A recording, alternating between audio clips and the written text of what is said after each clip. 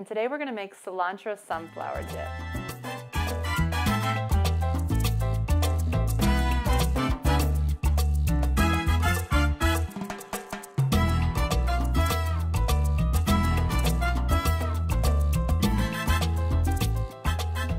The first step in this is taking the sunflower seeds and rinsing them off, washing them, and soaking them in water. For anywhere from 2 to 6 hours is fine, so you could leave them overnight if that works best for your day. And then once you've soaked them for at least 2 hours, you pour them into a strainer and you leave the strainer over a dish so that the water doesn't get all over the place. And you let them sprout. So you'll start to see that just like a little teeny tip starts to come out of the bottom of the sunflower seeds, and then you'll know that they're sprouted and ready to go. So now you have all your ingredients together, and we're going to start by putting the sunflower seeds at the bottom. Somehow that makes easy for the blending situation. And then literally I'm going to take the washed cilantro and I'm just going to put all of it without cutting it or anything on top of the sunflower seeds.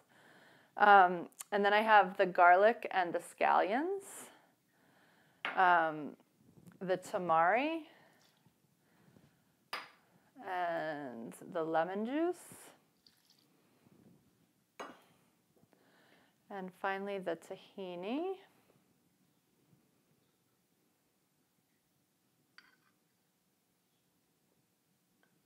It is sometimes a little messy. And I have made this without the tahini before, and it's still really good. I just happen to have it today, but sometimes I don't always have it. And then this is where you get to test the Vitamix. So you're going to put the top on, and you'll see that it doesn't have the plastic thing. I've taken that off. And I have this thing, which came with your Vitamix, and I'm going to sort of stick it into the top. And just so you know, this thing is the right length so that it will never hit the blade. And I'm going to start it at low and turn it on.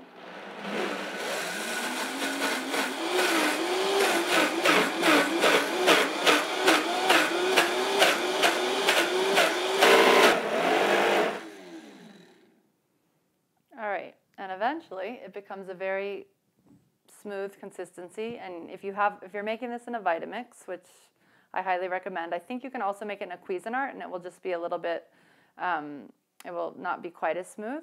But you'll see in the Vitamix actually makes it sort of warm. That's going to look great on camera.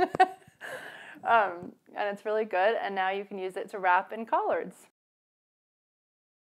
The cilantro sunflower dip is great for just dipping plain vegetables in or dipping in your favorite gluten-free crackers, but it is also great to make roll-ups with, which is a really fun thing to do either if you're going to a potluck or it's something that kids embrace and will actually eat lots of vegetables with.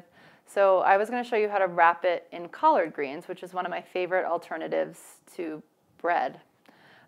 So this is a collard green. And I literally just take my kitchen scissors and cut the leaf. I cut the leaf into about 4 parts. So this is half the leaf. And then I'm just going to take it and I'm going to cut out the stem from the middle. These scissors are very sharp for small hands, but if you had the right scissors, kids could probably do that part too. But as you'll see, I end up with pieces that are about sort of the size of my palm. So I'm going to use this one. And in it, I am going to put a little bit of our dip,